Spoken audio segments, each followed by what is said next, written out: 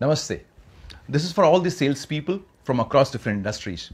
In fact, I believe that it's useful for everybody from all walks of life. The story goes that there was a salesperson who would come home, and every day he would come home with a bag full of work. He's married, he's got a small son, 5.5, 6 years of age, and a typical scene in the evening would be that there is this father whom the child wants to play with, but the father is busy with loads of work. So one evening, this little darling comes and says to his father, "Dad, can we play?" And the salesperson, as usual, is busy. He says, Can you come after some time? I'm packed with work." The child goes, and again after some time he comes and he says, "Dad, can we play now?" This salesperson is a bit irritated, a bit upset that why is he being disturbed time and again. So again he tells the child to come after some time. And the child, the perseverant which he is, he comes back again after some time and he says, "Dad, can we now play?"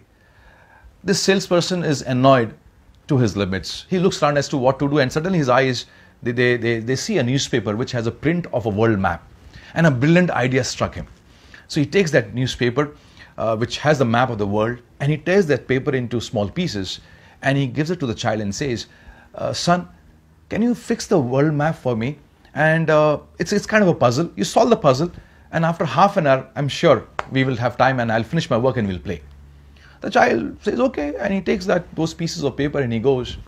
And the salesperson is relaxed. He's thinking that now for the next half an hour, 45 minutes, he is free to do his work.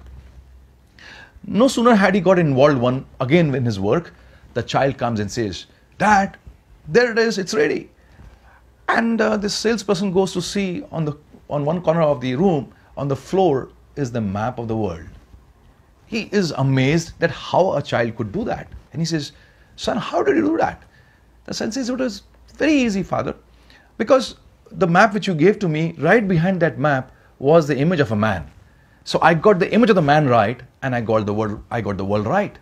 The story says a lot of things to us. I think one of the most important things is, as a salesperson, if you're on the field, before you can ever think of getting the prospect convinced, before you can ever think of sharing something useful with the prospect, the first thing you have to keep in mind is, am I right? Because your world is the prospect. With your world, you cannot have your way if you're not right.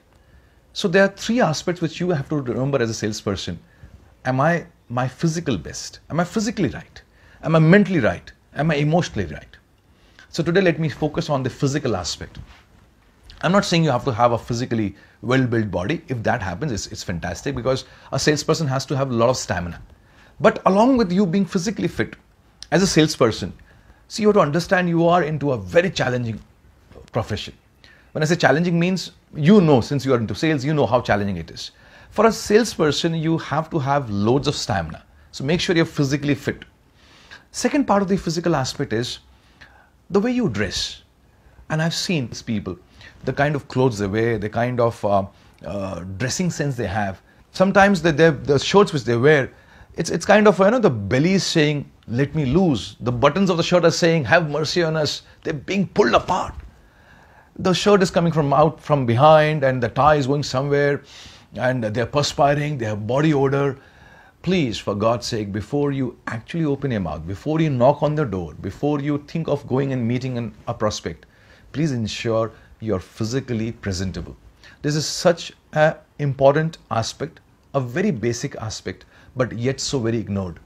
So all salespeople, get this physical self right from your side, and then only your world will be right. And the world of yours is the world of prospects.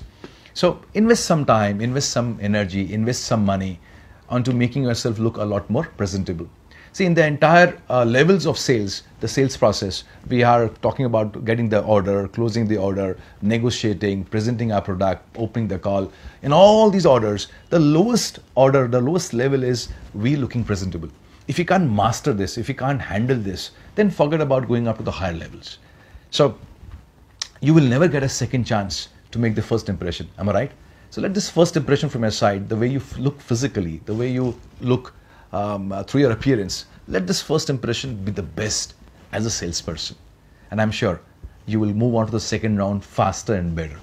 In my next video, I'll speak about the second aspect of getting the man right, and that's the mental side.